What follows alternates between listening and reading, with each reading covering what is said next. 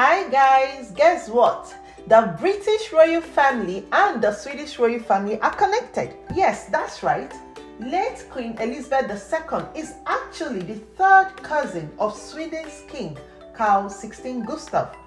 Both of them are the great-grandchildren of Queen Victoria, who ruled United Kingdom from 1837 to 1901.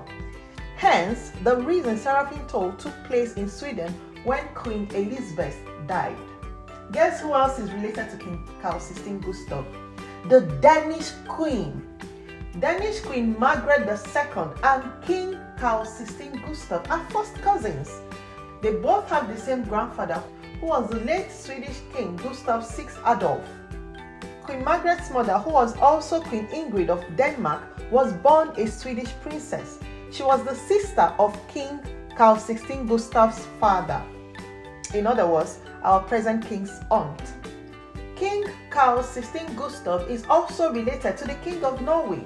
They are second cousins.